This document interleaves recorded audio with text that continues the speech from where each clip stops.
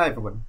So now that you just started using Roam, you're super excited because now you can link between pages. You have bidirectional links and you can see a graph that represents your second brain.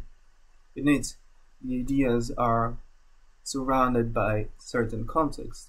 And you know what? That is super powerful. But to me, that is not the most impressive feature of Roam. I think a lot of people are overlooking what the most powerful feature in Roam is, and that to me is block references. So today I decided to make this video so that I can show you what my workflow with block references is like. Let's start. So here you can see my sidebar, and I have appended my notes from a specific course, MY452, all the weeks, and in each note I have linked multiple concepts that appear across the course. So for example, here's confidence intervals. Here on the page we can see that it's empty, but this concept has been linked across different pages. For example, it's been referenced in week 7, week 4, and week 1 of the course. Now I'm ready to start bringing all these ideas together, that is to synthesize the concept. And the way I'm going to do that is I'm going to pull the notes I have taken and put them in the main page. So for example, I really like this note.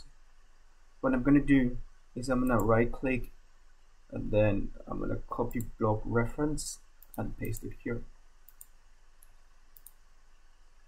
What you can see is that the content that was on this note has been duplicated on my page.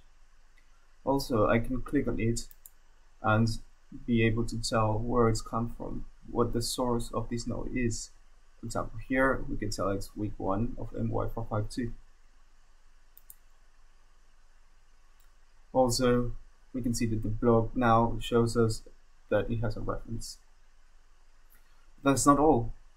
When I start bringing multiple blogs into my page, they're not quite going to fit with each other.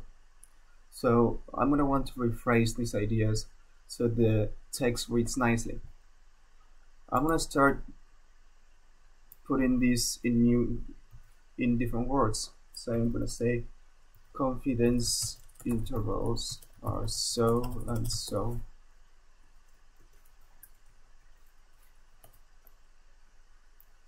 And if I want to keep a link to the actual source, I'm going to bury it behind a markdown link.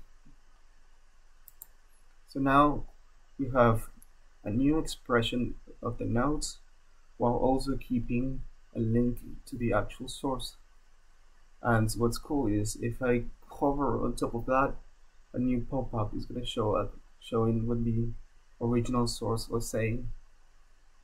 So there you go. In less than 2 minutes I have shown you how you can start using block references. It's very useful to start pulling information from across your database, and because you can duplicate the same content, you can start giving new shapes to your ideas. The same concept can be ordered in different ways. Then when we start looking into the graph is pretty exciting, but in reality it's only showing us the links between pages.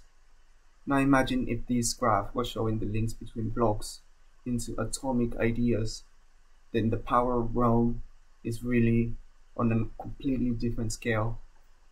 So there you go. I hope this video has helped you, and please start using your block references. It's really fun. Till next time.